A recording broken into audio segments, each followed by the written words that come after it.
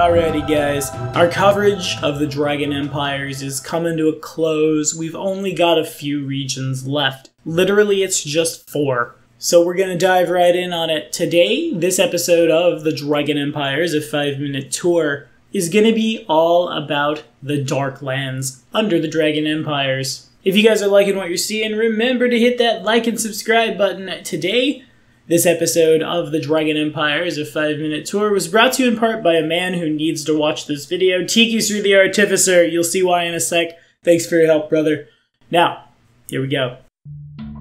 The Darklands of Tian are not inhabited by Drow, sorry, Tiki, and Druger, and there's no quest for Sky that sent the dwarves up. No, instead it was Jinnen and the elves, but follow this card right up here, we'll tell you all about that one.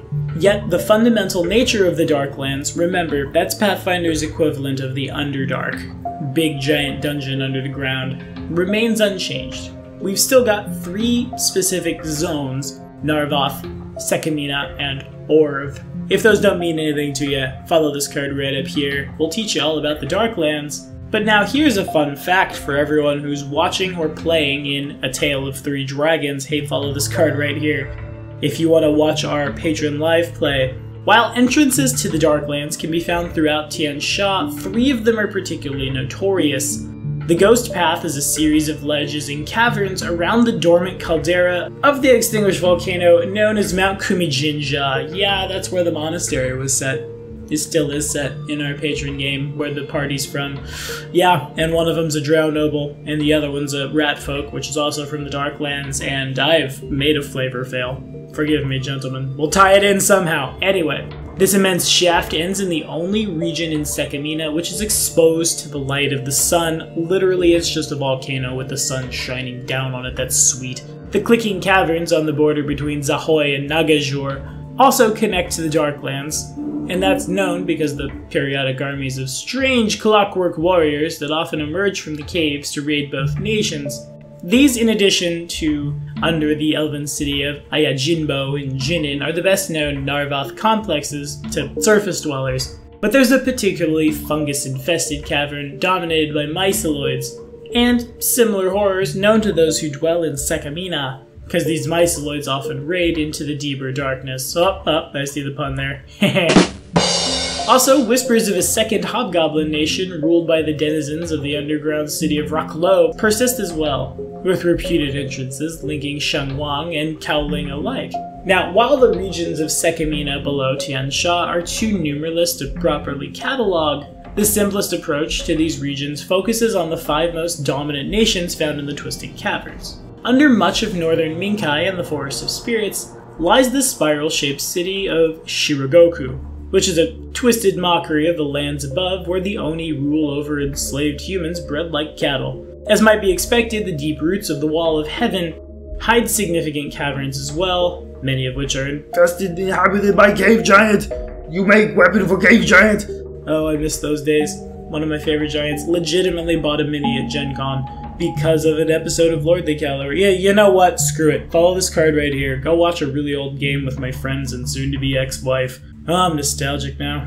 I miss you, Kane. Aww. Anyway, in addition, the so-called Empire of Rats, sprawling under central Tian where humanoid rats have warred amongst themselves for ages.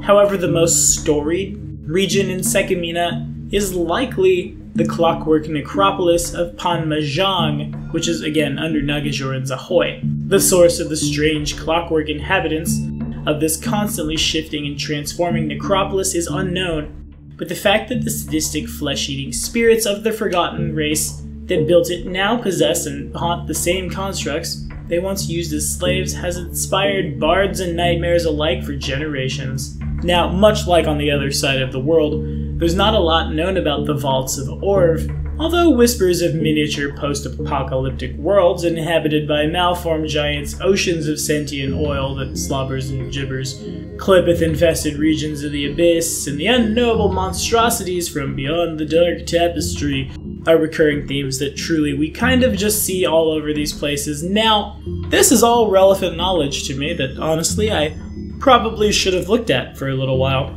Truth be told, A Tale of 3 Dragons was kind of meant to be a one-on-one game, as Chase, before he had to leave us, showed up by himself. Just one Azamar samurai monk, and I'm like, okay, sure. And then suddenly here's more patrons. But you know, Tale of Three Dragons is not quite over at all, and we definitely have more than enough time to go down into the spooky caverns of the Darklands. And if I was to play a character from the Darklands in Tian, if not just being an elf from Jinin, honestly, I have to look no further than the inspiration brought to me by Ross and Tigi playing exceptional characters, eventually being two people in a party. Do you know how good the roleplay has to be when there's just two of you? Seriously, A+, you two. But what do you guys think about the Darklands in Tian Sha? Have we adventured here? Have we played Darklands races in Tian Sha? And honestly, what do you guys want to see next in the Friday slot? Let me know in the comments. We'll keep that conversation going, but that's all we got for today.